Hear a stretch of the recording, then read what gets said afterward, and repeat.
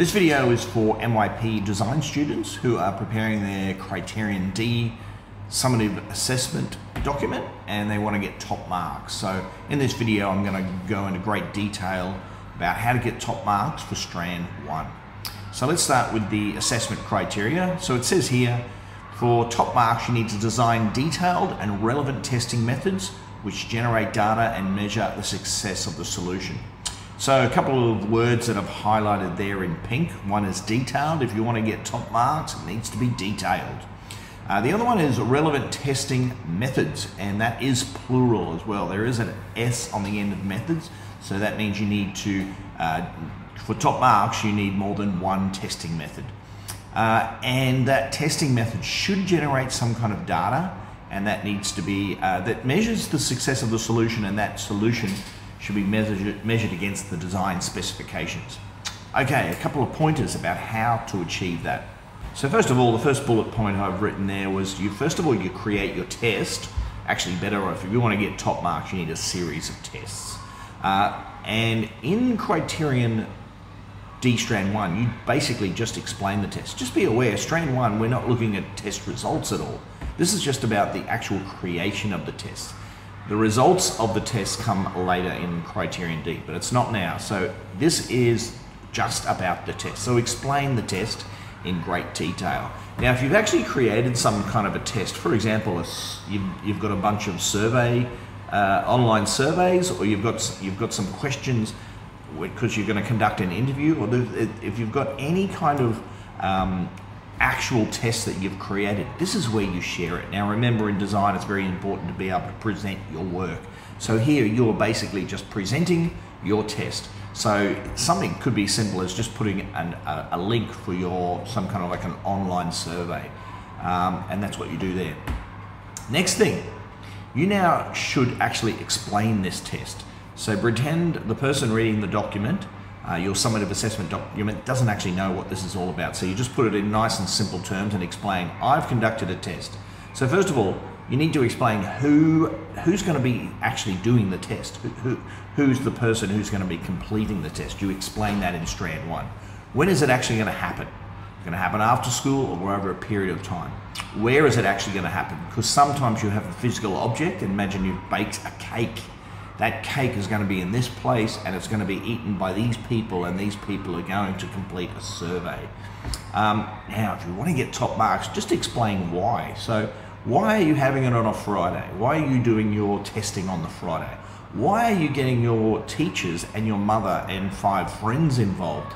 So if you can add a bit of why, this helps flesh out your document, but also adds a lot of weight to exactly. When you're explaining the test, it puts a lot of weight into your body of work, basically. The next thing here is the test should be linked to all the different design specifications. Now, the easiest thing to do, if you go back and remember when you created your design specifications way back in Criterion B, you probably created a nice table.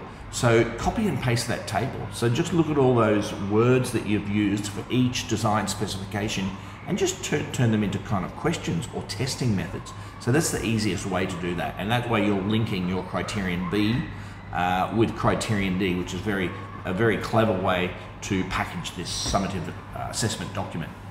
Next thing is present the test. Okay, another thing we can probably talk about in this diagram, this green picture shows a little bit about this. Now, for top marks, you need to do more than one test. So you might do some kind of like a survey. Now, if you do a survey, that is considered data collection of quantitative survey, because you're collecting a lot of data. So that means you might send a survey to 50 people or 20 people.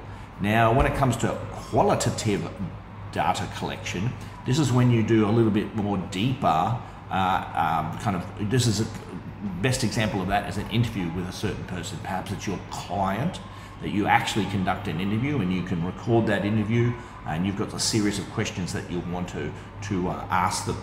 So that's the difference between the qualitative and quantitative data collection. And if you want to get top marks, you should have both of those.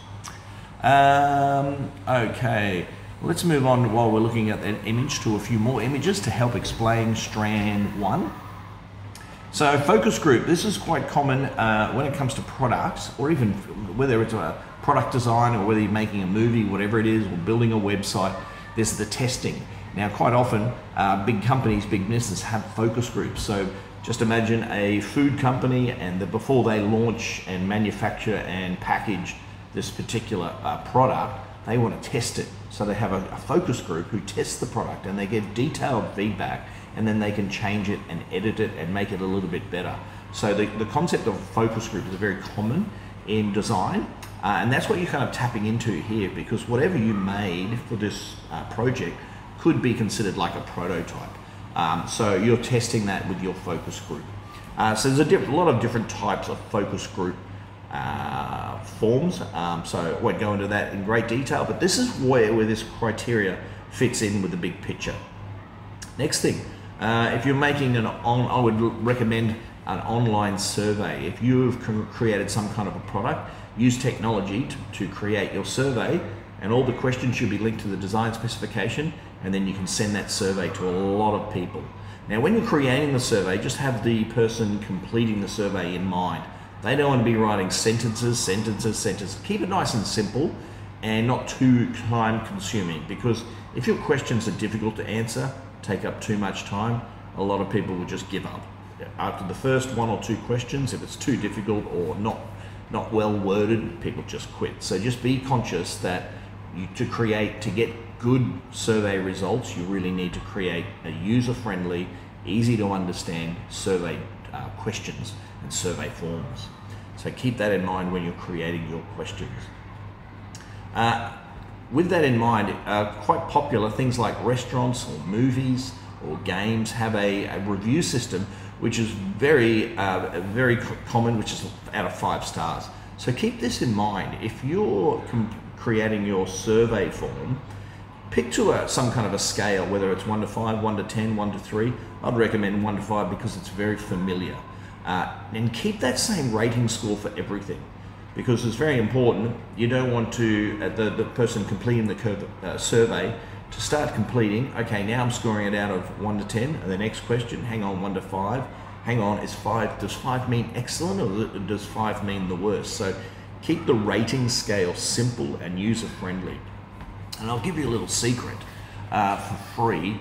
One of the easiest things to do is, once you write a nice question that is linked to your design specification and you've got the good rating system, a lot of online form tools and survey tools, they've got a button which it duplicates. So you can just then duplicate that question and that rating scale, and then just change a few words of the question and then duplicate it again. This will help you produce a very consistent survey, and it's very user-friendly. Okay, this is quite common in the schools to get the old questionnaire to get your friends or your peers to look at your product, whatever it was that you made, and give some feedback. So think of technology, but you can also do the pencil and paper kind of a survey as well. Now, trying to put this in context again, when big businesses make certain products, like here's an example of a chair, they do a lot of testing. And you can see 2 examples here. There's actually product testing with specially made equipment to see how things like the strength of it and how the longevity of the actual product. And then there's also the people that actually sit on the chair or whatever it might be, interact with the product and give feedback. So Criterion D is actually really, really important stage in the design process. Now I'm going to conclude with a little bit about the assessment criteria and the differentiation. Now, if you're looking at the assessment scale, to get a score of 1, you just need to create some kind of test. You do that and you get a score of 2. Now, if the test is relevant, which in other words means connected to the design specification, you can get a score of 4. So that's if you create 1 test and it's linked to the design specification, you've got a score of 4. Now, if you want to get a score of 6, you need to do more than 1 test. So that's the difference between a 4 and a 6. Method compared to methods. So you need more than 1 test if you want a 6. Now, to get an 8, it has to be detailed, a detailed test, not a detailed tests. So that's the difference with the assessment scale. Good luck with Criterion D Strand 1. I hope you get an 8.